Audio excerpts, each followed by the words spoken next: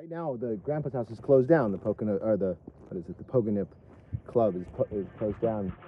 It's neat to see this again. I think it would be even cooler if we could have a little more access to it, or maybe, we'll see what we can do. A lot of people who come to this movie fly in from out of state. So they do, even like with this one, like I didn't hear much about it, but even so, it still gets somewhat packed. The beach has at least 1,000 people. Yeah, so that's pretty big. You want to come up on the 16th when they show? That's what I'm thinking of. Yeah. We can do a big blast on. We've never had anybody in the store from the film, so you will be a real big highlight. Yeah, that'd be cool. I'm Jamison Newlander. I played Alan Frog, one of the Frog Brothers, in the 1987 cult classic movie, The Lost Boys. That's me, with Corey Feldman. By the time The Lost Boys came out, we all realized that we were taking a bit of a right turn for the vampire genre on an unexpected scenic detour through Neverland. Now, more than 35 years later, I'm on a mission to find and rediscover all the lost locations that went into making this amazingly cool movie.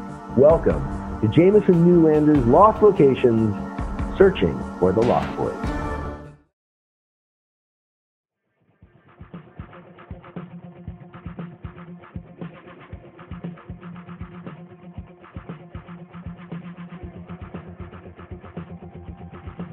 We're headed on up to sunny Santa Cruz again. This time, we're joined on our quest by a fun group of Lost Boys fans, some vacationers, some locals, even a cool no-cal artist chick showed up with all 4 Lost Boys jackets so I could walk the carousel as each one.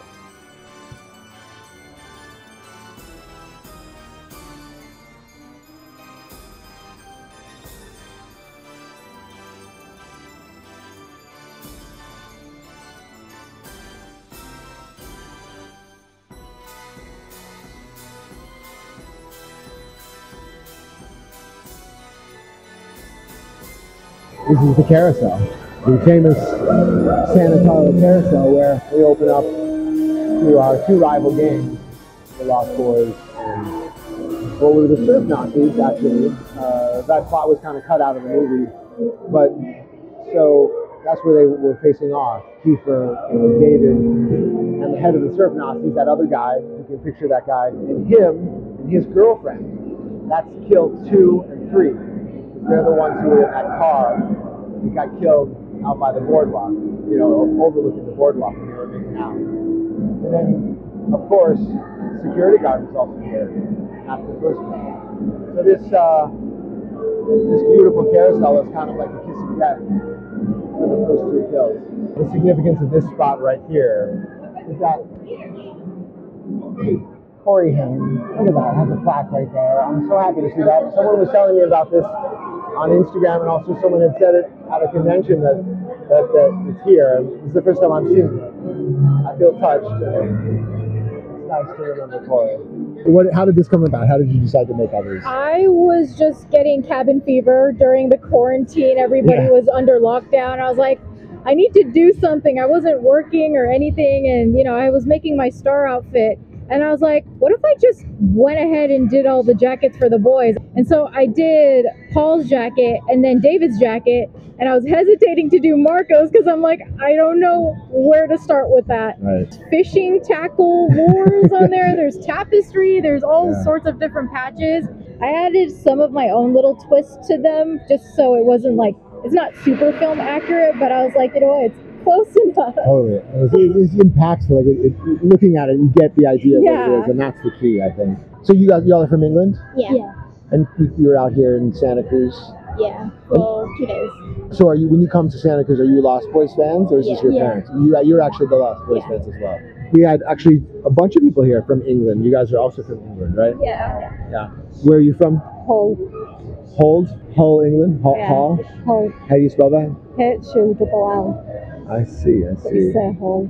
Cool. And I saw you guys in Liverpool, right? Yeah, so we've seen you in a few places. Yeah. We saw you at the Lost Boys reunion in 2019. And then we saw you again in Liverpool. Right, that's right. And I showed you my outwear. The what? And then I showed you my outwear.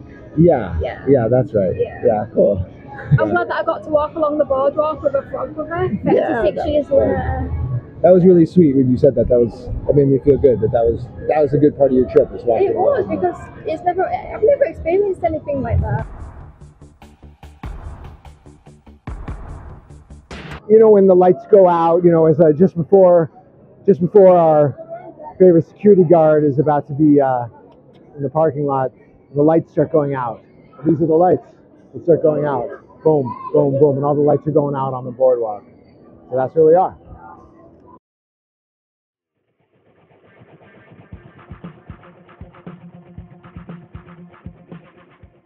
So I don't know if you recognize this, but there's the boardwalk, and now we're in this parking lot where the first kill took place. The security guard. He was here. He comes in here, and walking away from the boardwalk, and his car is way up here. And there he is. He's walking. He's walking away from the boardwalk, and he looks up, and then he sees it. He sees it. He starts running, and he's running. He's running. He's like, I got something. And he gets right to this spot. This is where his car was.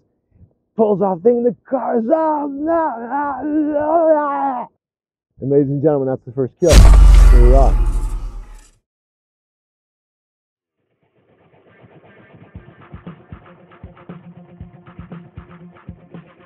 So, you know, this is a location that, so it's a little controversial because I remember the kill in this happening on a soundstage in Burbank, which is the leader of the rival gang, and I don't know if they're ever referred to, but in the script they were referred to as the surf Nazis.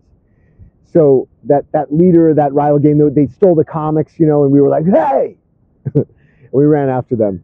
And so so there's the scene of him and his girlfriend making out, which, by the way, both of them were very sweet people, lovely people.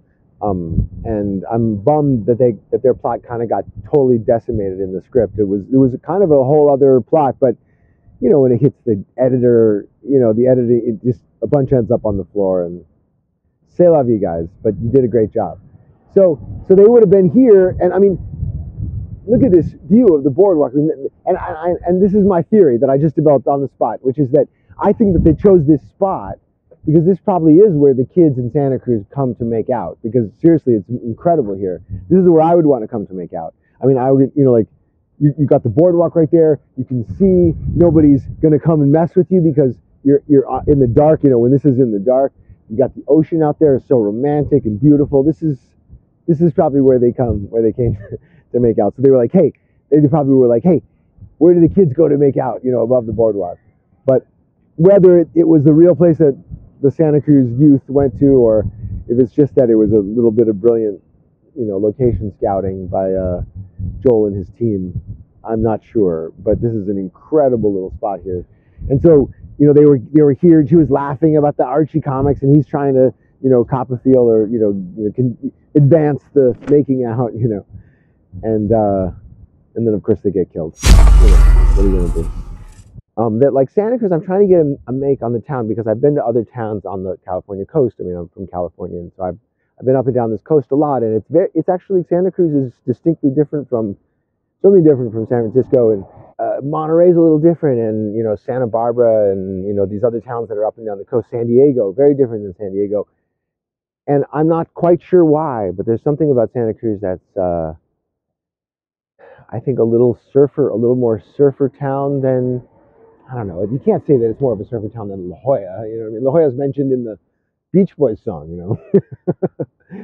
So as I try to get a make on like what Santa Cruz is about, I don't yet have it, and I feel sort of I was thinking earlier about how I kind of feel a little bit melancholy being here, and I'm trying to like dissect it and figure it out. That's what I do. I like oh no, I'm like feeling something other than like absolute happiness. There's a little sadness, you know. Let me dissect it. That's how I do it. So, and I was looking at it, and it's like, of course, there's the thing of like when I was here in 1986, like the vibe that I felt. First of all, there was a lot of like I knew that I wasn't as much of a veteran in this industry as the people I was working with, and that was okay for me. I was okay with that. I was 16, you know, I was learning, I was cutting my teeth, you know, to use a fun expression that relates to the movie. And so it's like,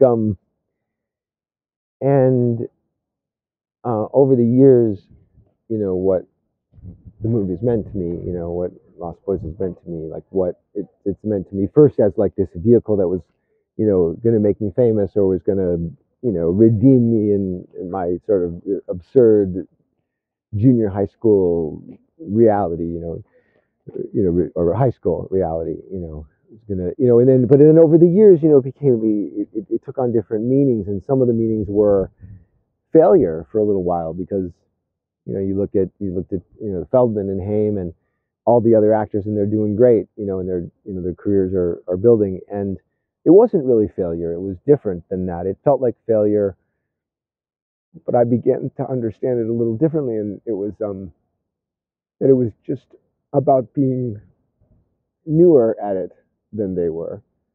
These were people who were in this business. Feldman was in the business since he was 3, and I had just started, and I was grateful to be there and stuff. But I was also not really in a position to build a career in that way, and so being here, coming back here when I actually have kind of worked through those feelings, and I feel pretty grateful about my life and about the things I've been able to experience so far in my life. Hope it continues much more. And here I am taking another shot at a sort of a more higher profile acting career. And you know what? I hope that works out great. I'm really excited about that. But I'm also grateful about my life and coming here to Santa Cruz. We do these things sometimes in life. We punctuate certain things or frame certain things. And, that was 37 years ago I was shooting this movie here. And now I'm back here, and I've gone through so much, and I'm very full of feelings being here, So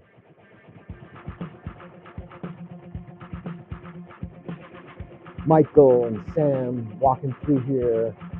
Michael hot on the trail of this beautiful woman. Here at the location of the original location of Atlanta's Fantasy World. It's all peaceful and lovely, but in about an hour and a half, it's going to be packed because we're going to be over at Atlanta's Fantasy World. So you know the clubhouse?